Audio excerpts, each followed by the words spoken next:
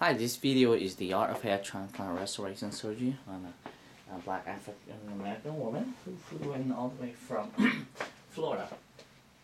And after many years of research, she have trying to settle on my clinic is because we specialize in the art of restoring hair and hairline for black African American men and women.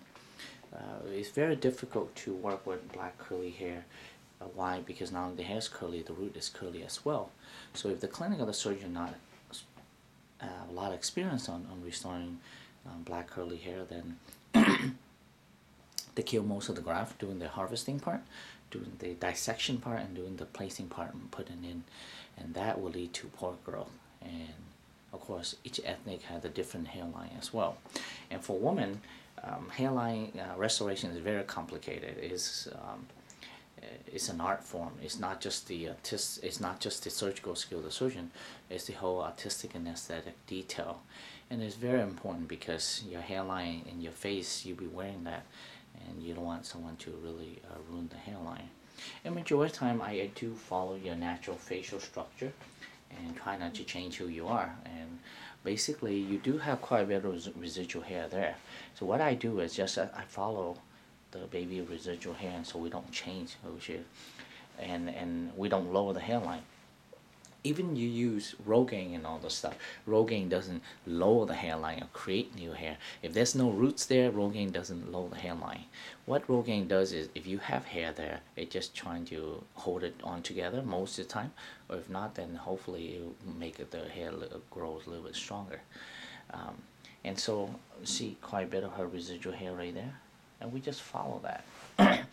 And this type of hair loss, quite often client will go to the dermatologist, had a biopsy, and then sometimes they do the steroid injection and steroid cream, but those not going to work because this is inherited and genetic.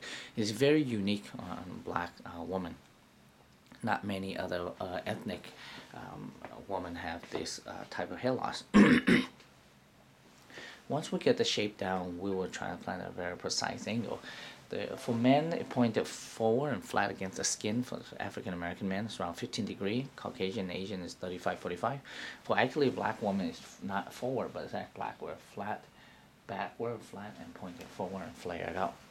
And then we transplant rows and rows of single hair graft in the front, followed by root to go 2 hair, 3 hair, and 4 hair in the back for bulk and volume. For the audience who want to know more of my work, just go on YouTube, type up black woman hair transplant restoration surgery result with 1 year post out with before and after photo by Dr. Diep.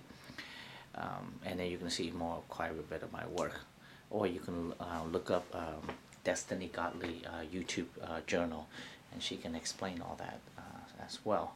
So I'm very excited for her. She's a very beautiful girl, and what she needs is to get her hairline back and frame the face, and the feminine hairline will really enhance the eyes, the nose, and all the features that God created. Her beauty will come out, and I'm very excited for her a year later.